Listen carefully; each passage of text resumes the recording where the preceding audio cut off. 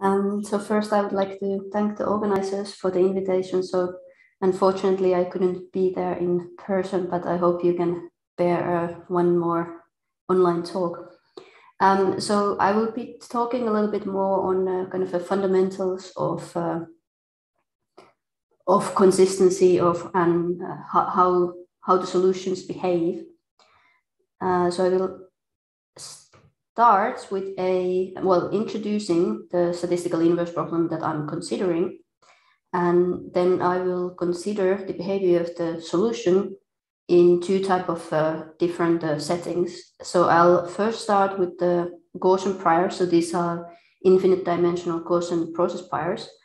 And as a smaller spoiler alert, the convergence rates we get there are not optimal in a minimax sense. So I will then, after that, consider truncated Gaussian priors. So these are something that are a little bit more realistic also in a way that when you actually, in practice, want to solve the problem, you do need to use some type of truncation of your prior anyways. So just to start with the problem, so I'll consider a heat equation with an extra cooling term. So what's our problem here is that I assume that I can make indirect measurements from the forward solution to this heat problem here. And what I want to discover is the red f. So the f is the unknown function here that I would like to discover. And notice here that I have a bounded set O, and we have then some times from 0 to t, which means that I'm considering sort of a space-time cylinder. So I assume that the set O is fixed regardless of the time. And I'm given, so I assume that I know the G, which are the boundary values for this problem, and U0, which are the initial values for my problem. And of course, if you think about it, so we have some boundary values which are on the boundary of the set O, depending on the time. And then we have initial values U0. And of course, on the boundary where time goes to 0 and the U0 goes to the boundary, those two meet. So we do also need to assume that they meet there smoothly enough. So that obviously they need to have the same value on the boundary, but they also need to kind of come together in a smooth enough way. And now this, of course, the forward problem is well studied. So if we assume that the boundary and the initial values are both positive and sufficiently regular, and by this I mean that they kind of meet smoothly enough. And if I assume that the f is positive, then we know that there is a unique positive solution UF. And this UF, I have this kind of C to 1 notion here. It means that it has 2 space derivatives and 1 time derivative. So this is it is a parabolic problem. So we have both space and time. So far I've only said that this solution exists, but we can also write it down using something called Feynman-Kac formula. And well, the first thing you can see here is that, remember that what we were interested in recovering is the function f, so the red function f here. And so you can see that this is definitely not a linear inverse problem. The other interesting thing is, so this is written using the Brownian motion, which starts from the point x. So this is the point x that you want to calculate your UF in. And of course, if you have a Brownian motion in the space, then there's 2 different things that can happen with respect to the time t that we are looking for the solution. The first thing is that the Brownian motion, it wanders in the space and it either exits the space or it's still inside the space at the time t.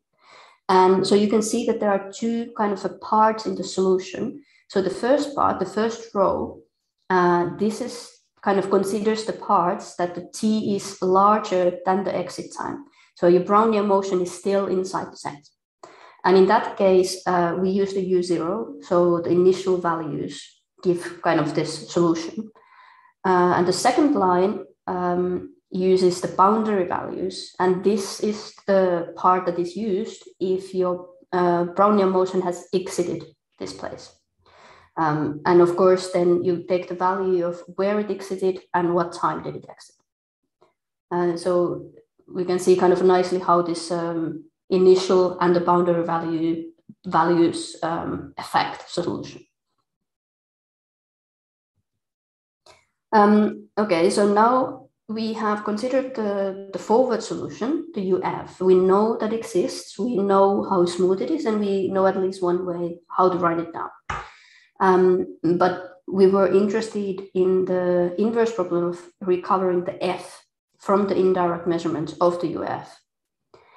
So I'm going to write UF now as a function of F. So UF is a G of F. And well, since I make measurements, I can only have some finite amount of these measurements. And this means also that you need to make those measurements in some points. And of course, I have again the space and time. And in this case, I assume that I randomly just draw uniformly from this space-time cylinder. So you could do similar analysis also assuming that you just regularly kind of sample from both of those. But in this talk, I assume that I just uniformly randomly draw from the space-time cylinder.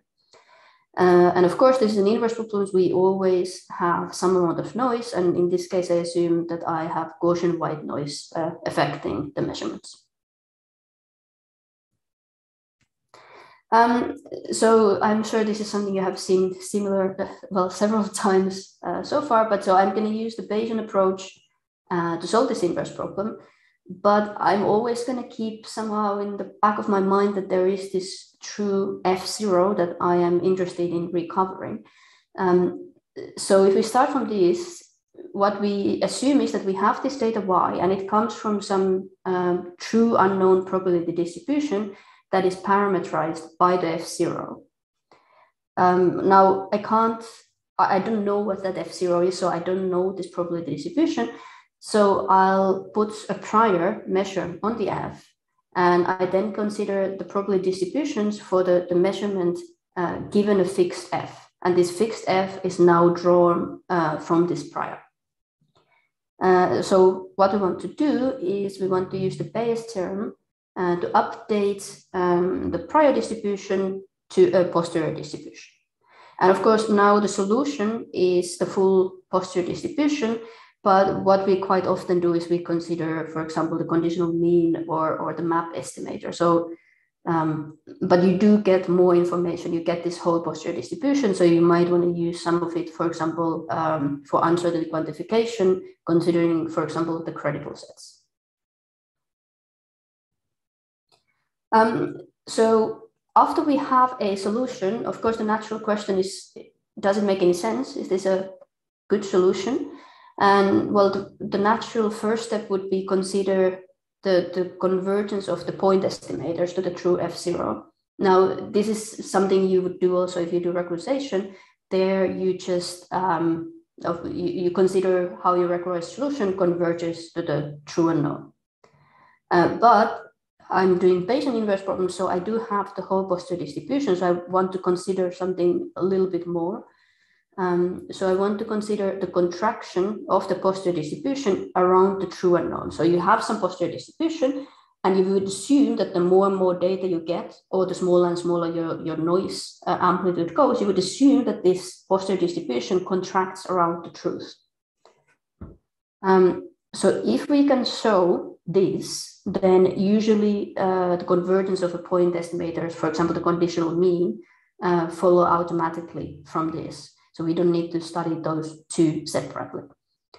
Other thing is, of course, we can consider the contraction rate. We want to show that there is some rate that it at least contracts around the truth, which is maybe the first thing that we want. But of course, we would then also want to consider if this is if this is a good rate in some sense. And one way, which is usually used measuring this type of thing, is the minimax rate.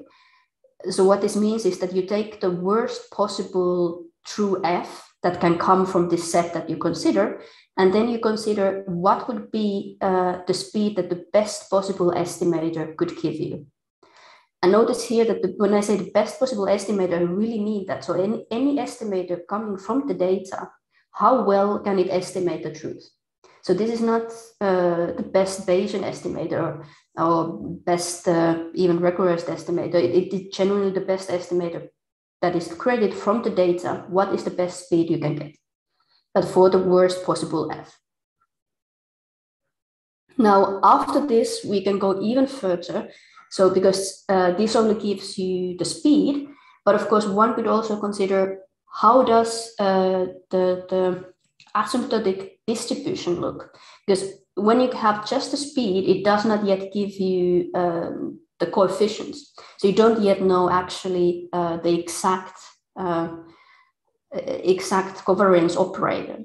And that would be one step further. And if you can actually show that this distribution converges to some well-defined, usually Gaussian distribution, then you can also actually use your credible sets and know that when you have enough data, they are quite close to the frequentist confidence regions.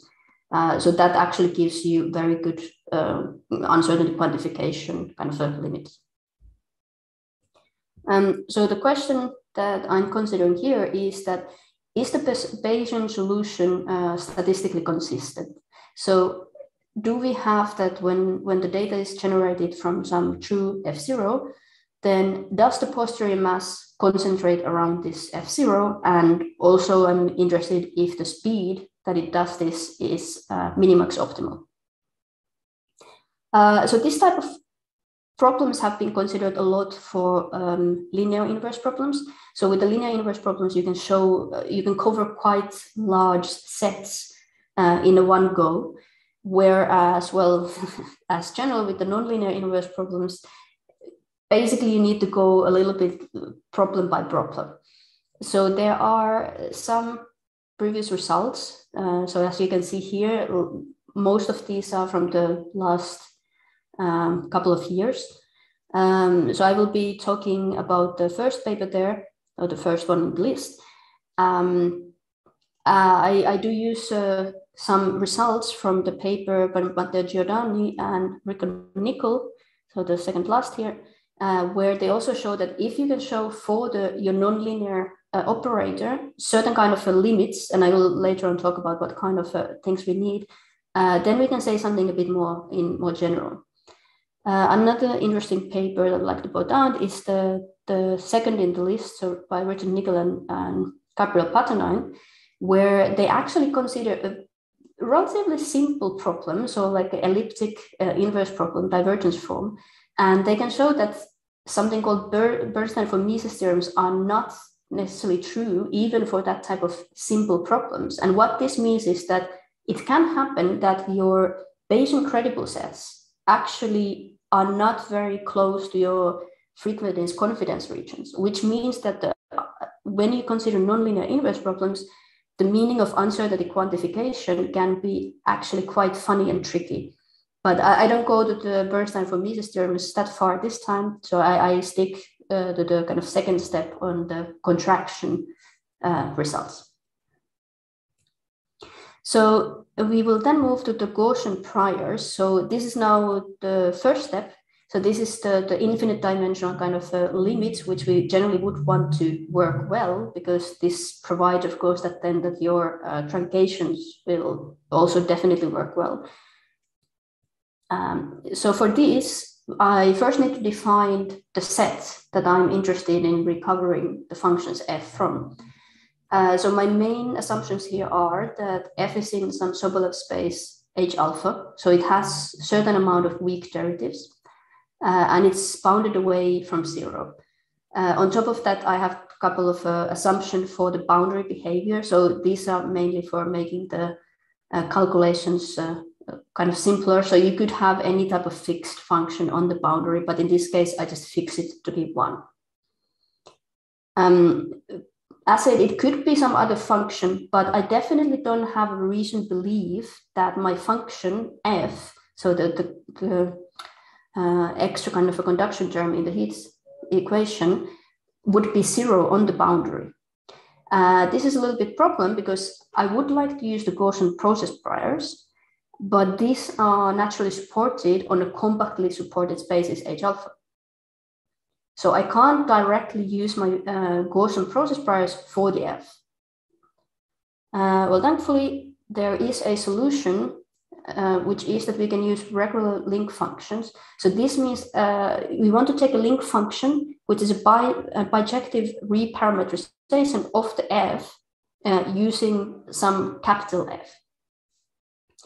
And why is this nice? Well, we can show that now, instead of considering this little f, which we can then nicely get directly from the capital F, if we use this capital F instead, then we can write the set of functions f alpha using just capital F's that come from a Sobolev space with smoothness alpha, which are now compactly supported.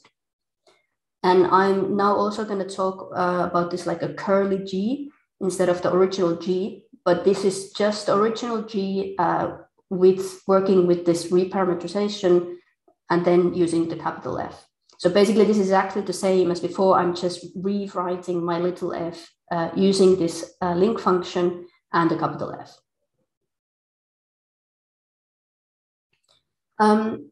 So we wanted to use the Bayesian approach, and what this means is that, so I now model my capital F, so this reparameterization of the original F, by some Gaussian probability measure, where I can fix the Cameron-Martin space or the reproducing Kerner-Hilbert space.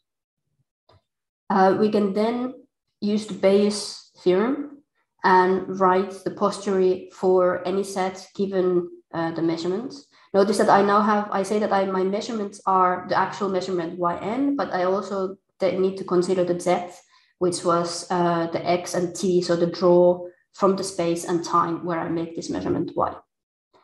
And here I just note that the joint log likelihood function is just, because this is Gaussian, we assumed white noise, this is just a squared difference between the measurement and the g of f.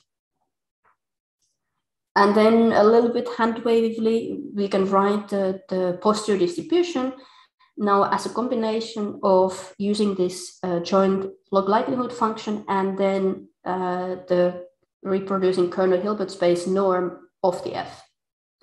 And of course, here, if you take now the minus logarithm of this, you will just get a regularized problem or regularization problem. So basically what we do here also follow, you can say that what we use here follows also then for these regularization problems.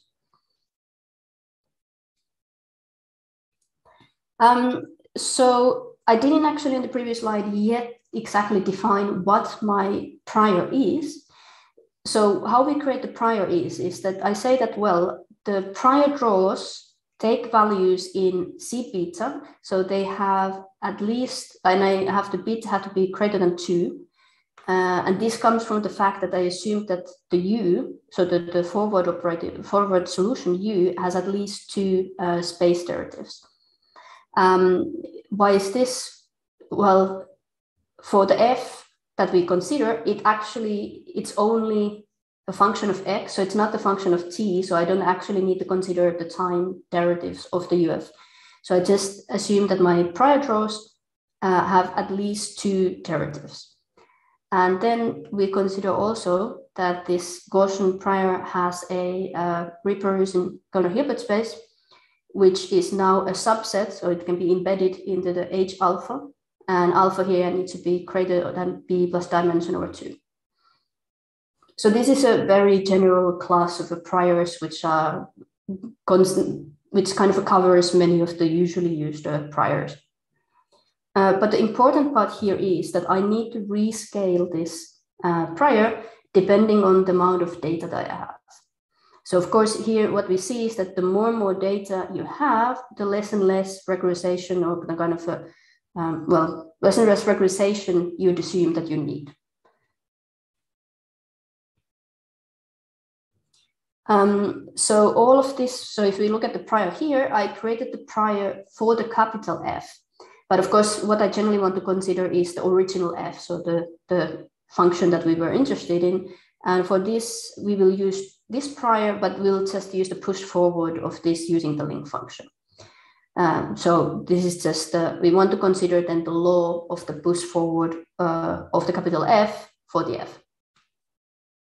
So nothing special happens there.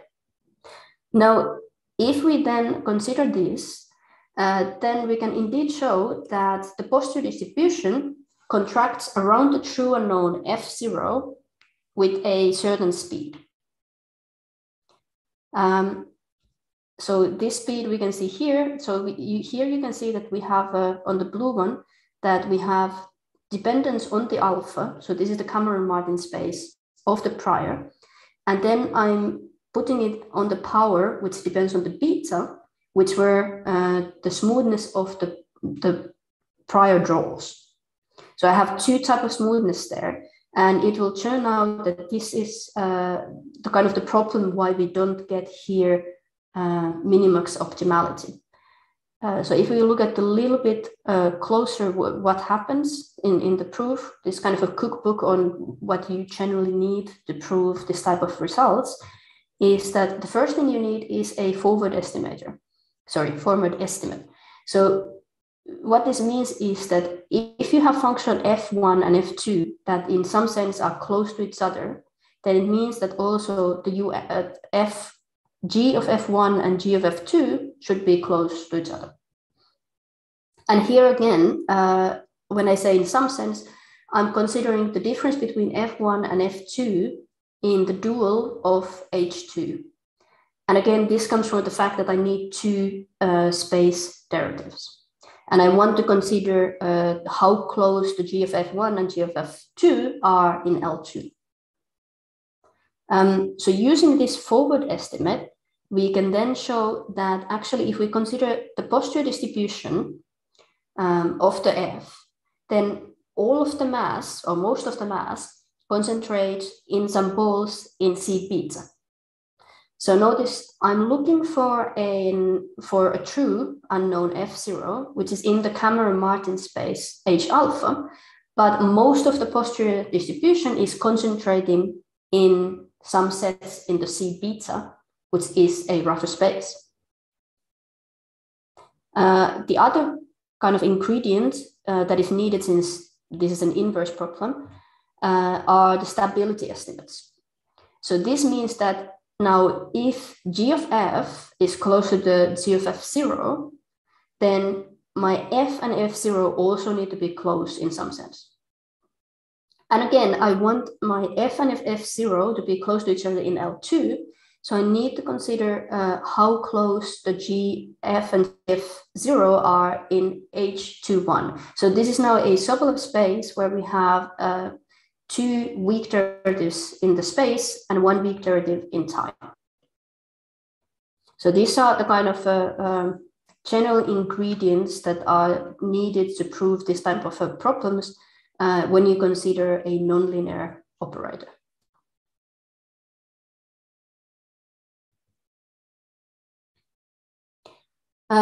So then from, as I said before, so from the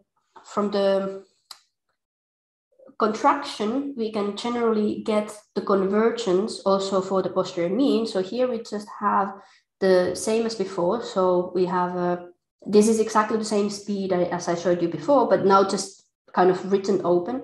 And again, you can see that we have here the smoothness beta, which is the kind of the draw smoothness of the prior draws, and then alpha, which is the smoothness of the Cameron-Martin space.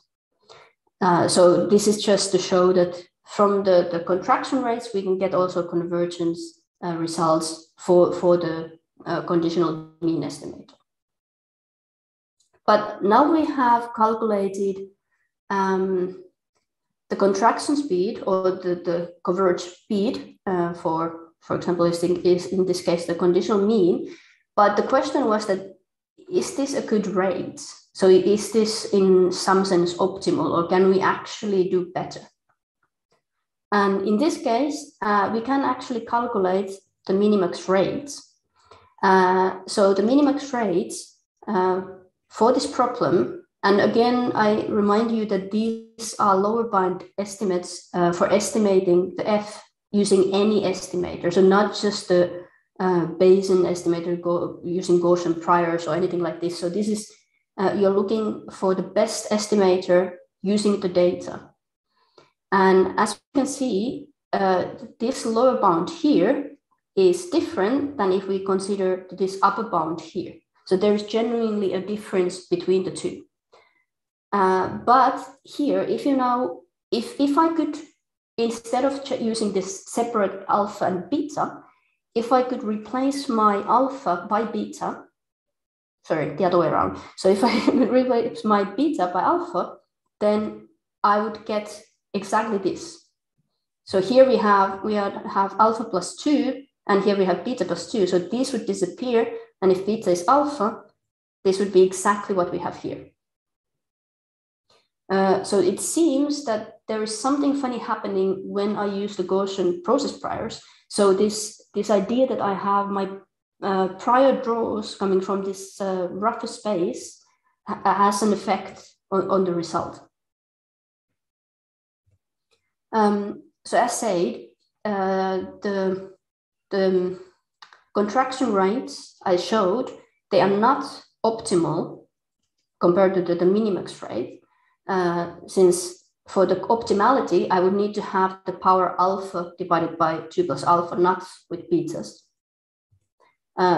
So I would like to replace the betas by alpha, but in this case, I can't do this because I assume that alpha has to be greater than the beta plus dimension over 2, because it is a Cameron-Martin space, so it is genuinely smoother for a Gaussian prior than the set where I draw my prior draws. So the thing is that what I'm interested in recovering is an F0, which is in this Cameron-Martin space. And the Cameron-Martin space is embedded in the H alpha. But the posterior mass, as showed in the previous slide, is concentrated on C beta balls. So there is a difference between what I'm trying to estimate and where the kind of the posterior draws come from, or when most of the mass of the posterior is concentrated on. And what I'm going to next show is that how we can overcome this problem by using truncated Gaussian process priors. So this means that instead of considering this full infinite dimensional Gaussian prior, I'm now going to truncate them on certain levels depending on the amount of data. And this is, of course, also a very realistic situation, because if you want to actually use Gaussian priors to solve this problem, you would anyway need to use some kind of a truncated form.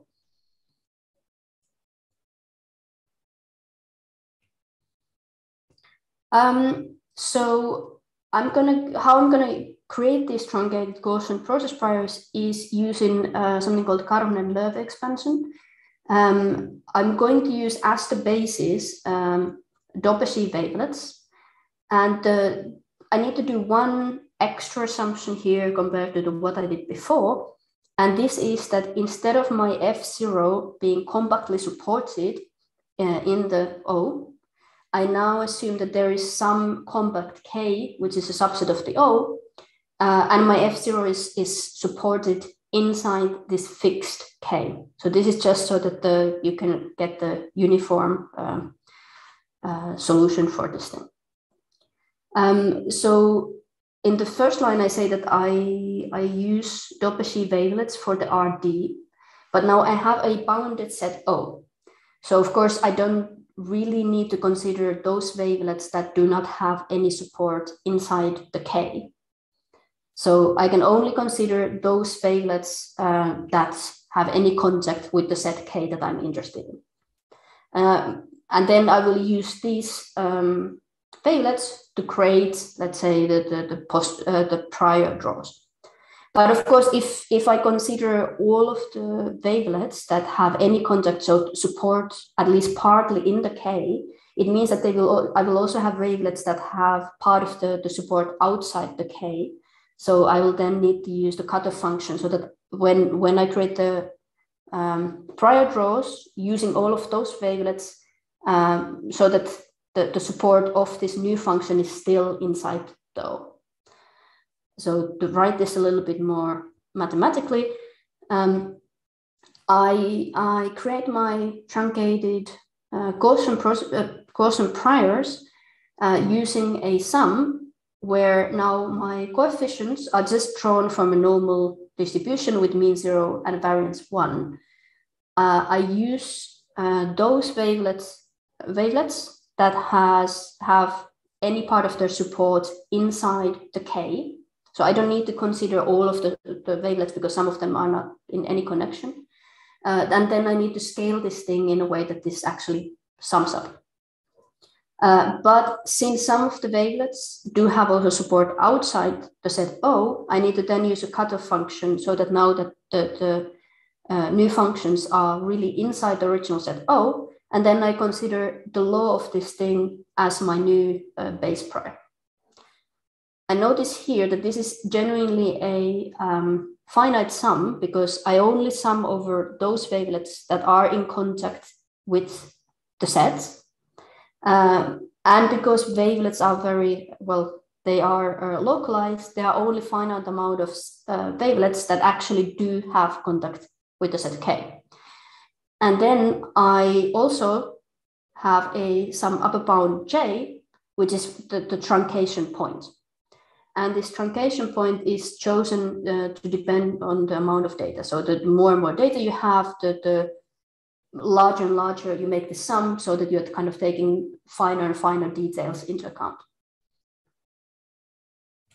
Now, using these, we have a centered Gaussian prior, which has the support, which is just in the span of the wavelets that have contact with the K. So these are kind of a nice finite dimensional subspaces.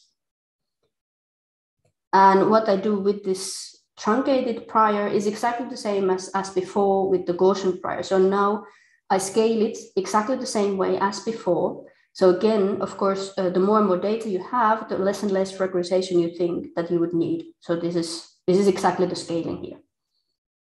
And so using this truncated prior and rescaled prior, we can actually show that if we now assume that the true unknown is in the Sobolev space H alpha, but now so that it's supported in the K, then we can show that the contraction actually happens around the true unknown F0, but now with the minimax contraction rate. So this comes from the fact that if we look at the proof for this one, using truncated Gaussian priors, then we can actually show that the posterior mass now concentrates into H alpha. So it concentrates into the same space as where the F0 that I am interested in recovering actually is. So with the continuous Gaussian process priors, the mass concentrated in the C beta, which was the rougher space. So then just to sum up, we considered a nonlinear inverse problem, so a parabolic inverse problem of recovering the absorption term F in the heat equation. We can actually show the minimax lower bound for the rate of estimating the F in this problem. One thing that I maybe didn't mention so well in previous is that if we would consider just the kind of the forward problem of recovering the G F0, so basically the U, so the forward solution, then we get the minimax optimal rate. But if we are interested in covering the F0, so if we are interested in the inverse problem, then using the Gaussian process prior, we do not gain the optimal rate. But of course, if you take beta to be very large, so if you use smoother and smoother priors, so if you assume that you have very, very smooth function that you want to recover, then you will get closer and closer to the optimal rate. But of course, it's not usually a very interesting case because you do assume that your function is not infinitely smooth. So the problem when using the Gaussian process priors was that we are interested in recovering F0 with the certain amount of smoothness. So the F0 being in H alpha, so having alpha weak derivatives, but the posterior mass concentrates in C beta, which was a rougher space, a larger space. So there is kind of a mismatch between the two. But this problem can be cured by considering truncated Gaussian priors.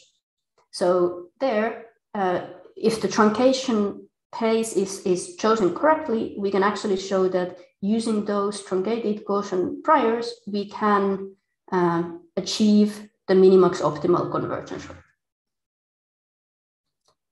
And that was everything from me. So thank you.